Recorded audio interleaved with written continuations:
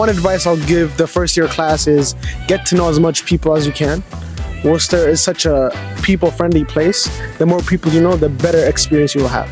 One piece of advice I'd give them is to put yourself out there, try and join as many clubs as possible, go to Scott's Spirit Day, that's very important. Don't be afraid, everyone is very nervous when they first come to college, but I promise you're gonna have a blast. I definitely recommend Apex and your Woo Crew leader as well.